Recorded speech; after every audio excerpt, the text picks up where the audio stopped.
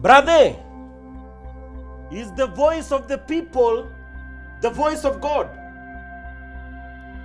Wacha tuchambue hii kama neno.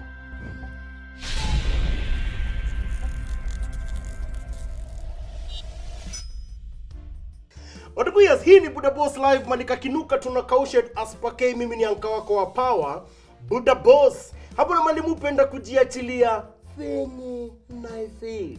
Leo ni Super Sunday and aspake mtu wangu. Super Sunday no mali swaga tunachambua vitu mbili tatu mazee za Biblos ama related na stories za Biblos. Unajua related na stories za God. Watu wangu kuna kitu nimekuwa nikisikia watu kiongelelea. Na nimekuwa nikijaribu kukatia zi, lakini naona ni muhimu nikaguzie. Nikoshua mumesikia hii story sana. Wadhi wakisema the voice of the people is the voice of God. Nikoshua mumesikia sekta mbili tatu, hata a few politicians wakisema the voice of the people is the voice of God. Wacha mazee ni try mazee kuangalia hii statement. Nione kama mazee inanimekia bunenze most.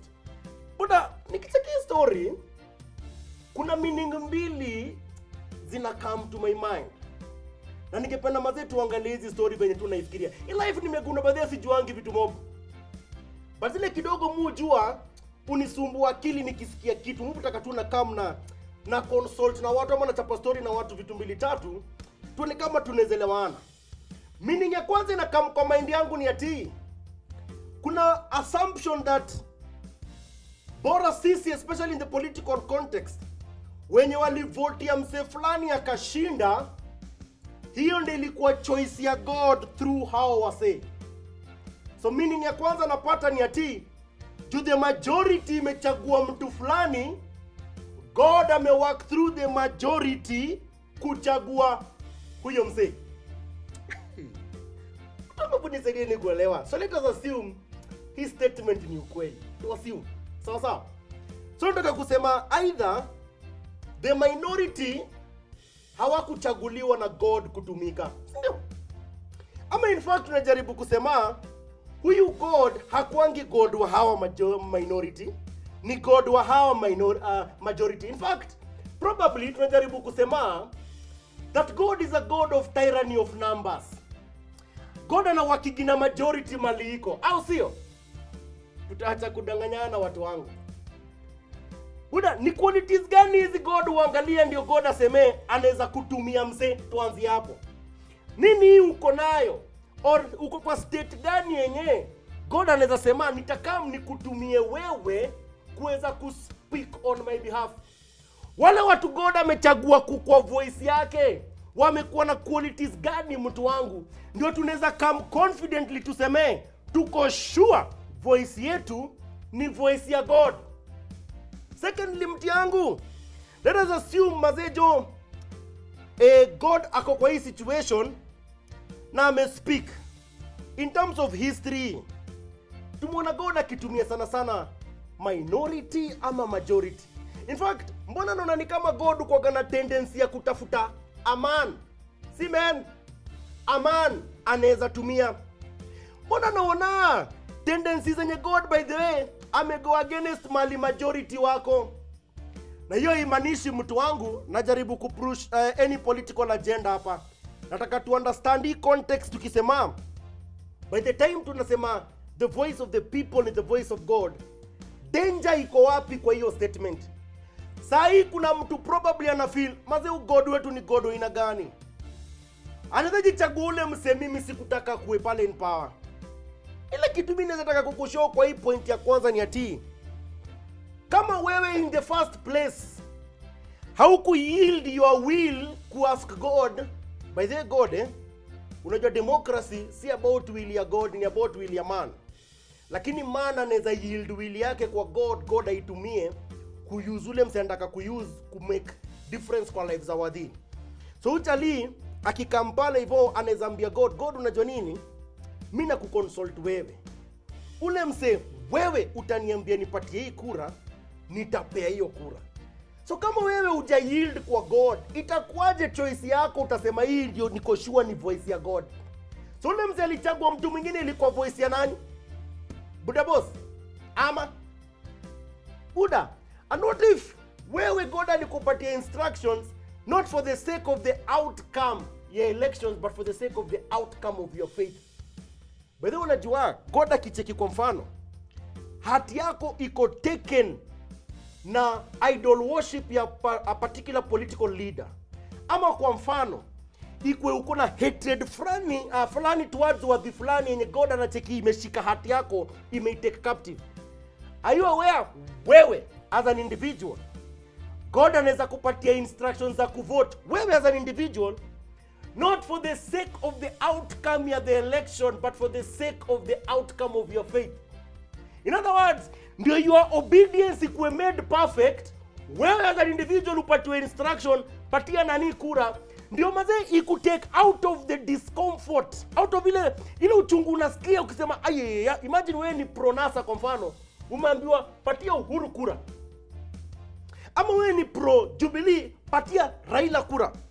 Uimagine ako kwa uchungu unaweza kwa unasikia, for you as an individual, ukiobey, your obedience may come to perfection. Na unaweza kugrow in God kukulead in particular ways. So unaweza patiwa instruction na God, not necessarily for the outcome, but for the sake of the obedience yako kwa God. So Buda tukikaa down tuseme, na mimi nimecheki situations zenye watu wanajiuliza, can God use people without their will? As in yani God anaweza decide kama God aseme, mimi nimeamua nitatumia whoever it is nimurushe huko ndani. Buda kuna ka scripture fulani kana nisumbua hapa kwa Matthew 23, Matthew 23:37 inasema, "O Jerusalem, Jerusalem, you who killed the prophets and stoned those who sent to you, how often I have longed to gather your children together." Imagine, as a hen gathers her chicks under her wings, but you were not willing. God anasema kuna vitu wana desire sana kufanya kwa lives za wadhi, lakini wadhi hawako willing.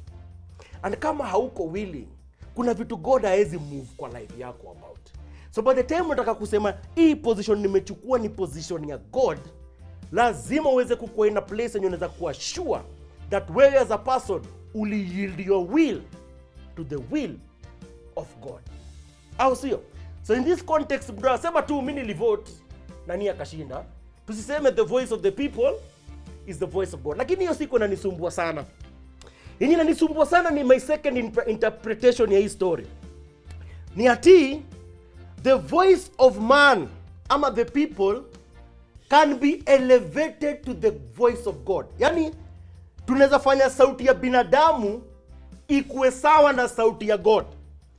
Hiyo ndio mimi nanipatia njeve zaidi. In other words, God ataki speak na men wame speak, utachoose kuona mali majority wako than na voice ya God. In fact, utakuwa na competing voices between what we elevate as the voice of God versus the real God akispeak. Wacha niambie kwa nini story ni nyeti. Hebu cheki Acts 12 mtu wangu. Acts 12:21. Hii ni story ya Herod akinyuria.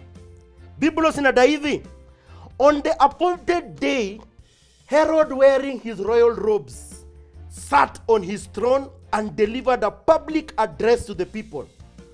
They shouted, "This is the voice of a God, not of a man."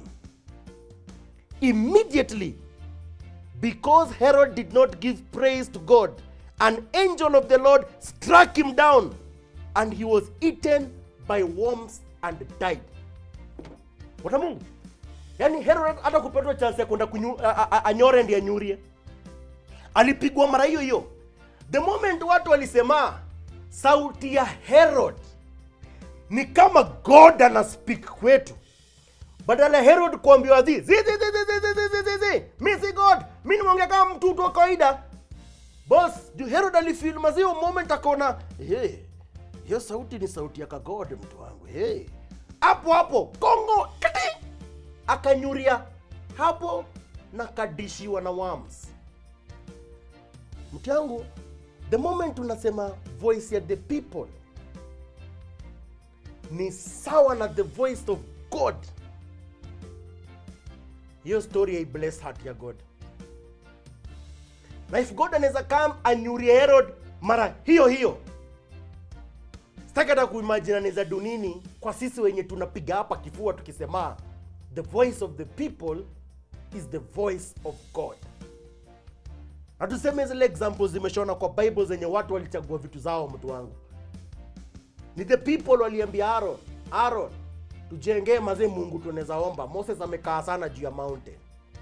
Wakatengezewa kang'ombe, mtu wangu, nikapigwa kalebo pap hapo kando. Na wadhi wakaanza kubao wakiworship calf, mtu wangu.